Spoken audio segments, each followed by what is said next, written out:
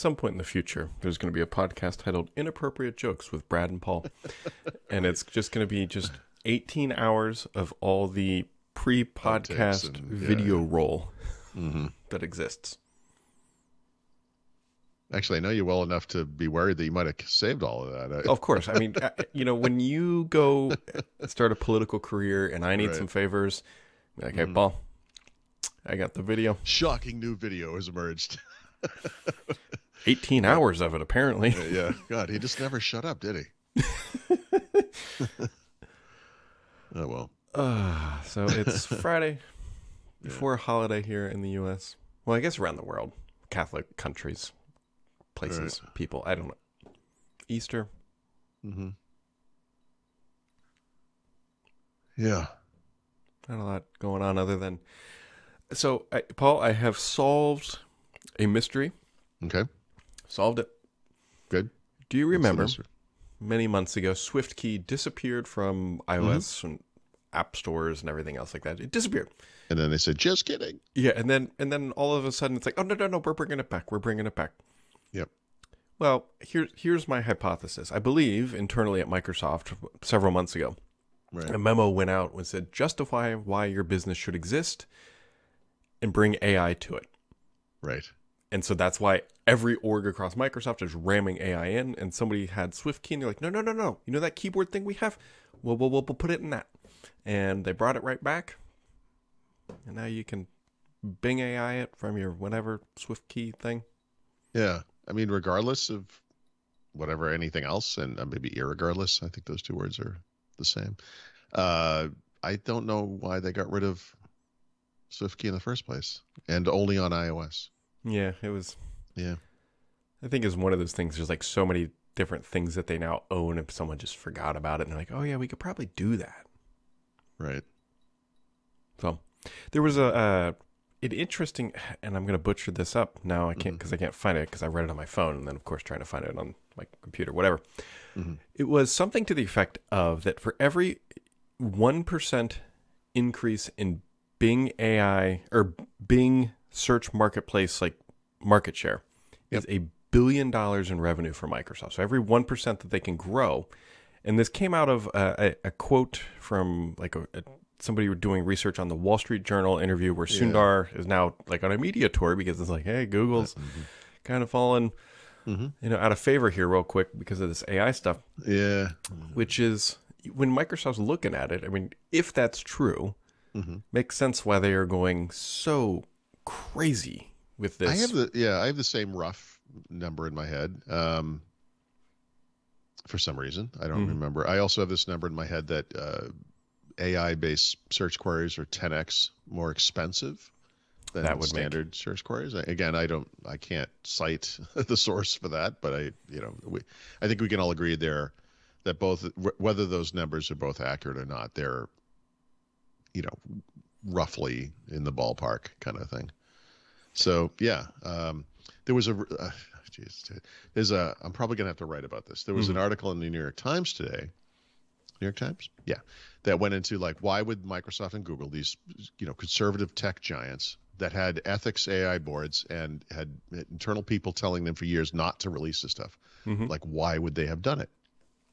And there's a couple of quotes from a guy internally. This is not someone who talked to the New York Times, but it was internal emails that the New York Times viewed. And I've never heard this guy's name, and I don't remember it anyway. It doesn't matter. But he he just said two things that were like just freaking nuts. And one of them was again, I'm paraphrasing here, it's not in front of me, but he said something like, there is no excuse for not releasing something today that we can fix tomorrow. And it was like, what? And then he also said, this is the best one though. Well, that one's pretty good too. But he said, he goes, throughout the history of our industry, there are so many examples of the first to come to market is the one who wins that market and leads. And sometimes that is decided by a matter of weeks. And I thought to myself, well, that's fascinating because I can't actually think of a single instance of when that's happened. In fact, somebody wrote something called The Innovator's Dilemma, describing the exact opposite of that condition. So, for example, we could just off the top of our heads mention such things as Google did not invent search. Microsoft did not invent the GUI. Apple did not invent the smartphone. Amazon did not invent e-commerce. You could go on and on and on. I just rattled those off without even, I didn't look anything up. I didn't have to think about it. That statement is so fundamentally stupid. It's only exceeded by a quote from an interview with Satya Nadella in February, where he said he wasn't sure about AI, and then he went down for another demo, and they showed him there was a I'm going to get the origin wrong, but I'm going to call it a Pakistani poem. It doesn't really matter. But some maybe it was an Indian something, some form of Indian language poem, and it translated it into another language, and he said, "That's it, we've done it." And I'm sorry. You understand that language translation has been around for many years and has nothing to do with AI. Language translation is like a database lookup. Like the thing that convinced the guy that runs Microsoft that AI was ready was that you translated something from one language into another. Has this guy not heard of Duolingo? Like, are you kidding me? A Rosetta Stone? Google search, also Bing search, by the way. How do you say this word in whatever language in some other language is something I Google every day. I'm in Mexico. Are you kidding me? So that's our industry, Brad. That's how smart the leadership is at these companies. Here's something, and you touched on this at the very beginning, that has to get solved, and it has not been solved yet. These search queries, and I'll give an example, are very expensive, like extremely expensive compared to a traditional, tell me 10 recipes about whatever. Example, I was talking on Twitter yesterday with Owen Williams. We used to write together back on Neowin or whatever. Okay. He took a video, put it into ChatGPT, and said, turn this into a GIF. And it did it.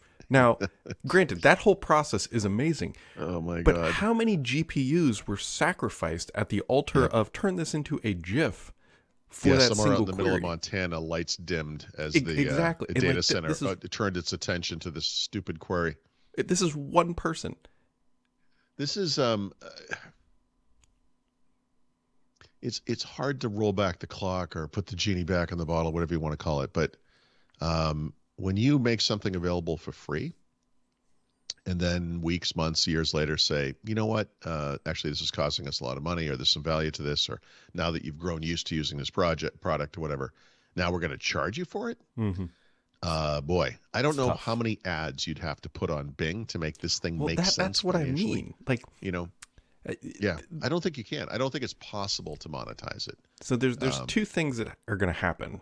One, with exactly what you said, in between every query, you're now going to get a 30-second video ad that you cannot skip because that's the only way they can try to break even. Remember, that used to be a thing, by the way. Yeah. You're about to get online here in the airport, but first, please watch this video from our sponsor. Right? Well, Delta does it too. If you connect online on their planes, it's free now. But I think it's even a Delta ad, so it's not as terrible, but it's like you log in with your SkyMiles account, and then there's a video, and you can't get to the web. But anyways. Yeah.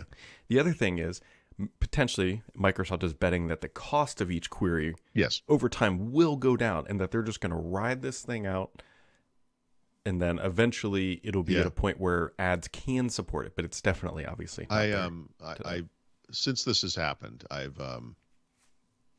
I've explored what it means to be a conspiracy theorist because I've come up with all these because you have to imagine why. Like, in other words, the question we asked up front, which is the question the New York Times is now finally asking, which is the question we've all been asking, is why are they doing this now? Like, what happened that made this happen now? You know? Yeah.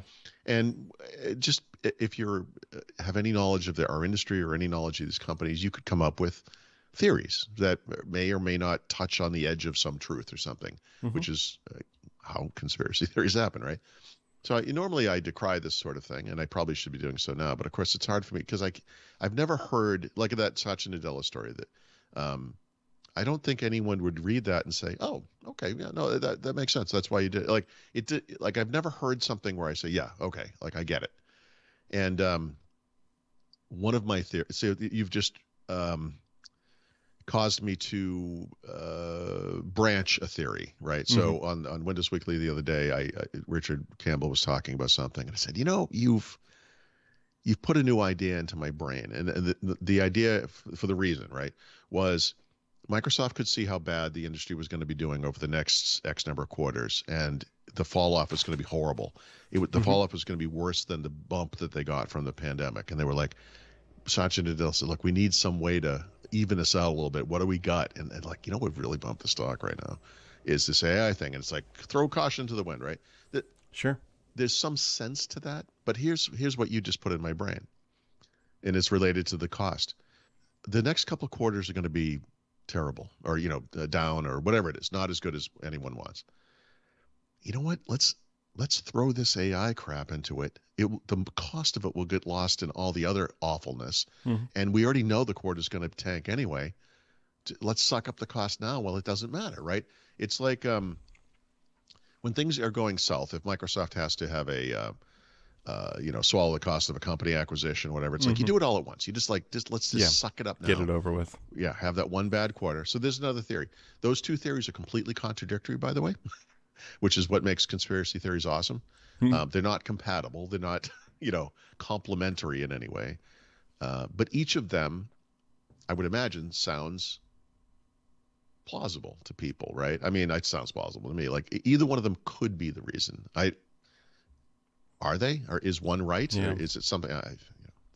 We can only guess, right? Then it's going to be a while. I mean, someday we're going to get this little insider scoop. The story will come out. Like here's what really happened. And it's not going to be that they translated a poem into Urdu or whatever it was. That's nonsense. There's something else going on. Yep. I don't think you're wrong. I think the next couple of quarters are going to be interesting, but Microsoft's going to be like, look, we have momentum in search. We can penetrate Google and found a weakness. They'll talk about the business opportunity, which is in the multi-billions. Yep. They'll talk about the investment cost, which is the stuff we're talking about, which is going to be in the billions. There's no doubt about it. This is going to cost them money. Microsoft's a big company. They can suck it up. This is absolutely a financial opportunity for this company. This is the type of investment that Microsoft and Google and Amazon, which, by the way, completely silent for some reason, and Apple could make, right? And Facebook too, Meta to a lesser degree, I guess. But there aren't that's pretty much NVIDIA's in there somewhere, maybe a little bit. NVIDIA's in there just hawking GPUs at this point. Yeah, but they're right. But they're still part of they're part of it. And it's interesting. I don't know. So we'll see. We'll see what happens. So we have 3 days to do it. Hopefully they solve it by Tuesday.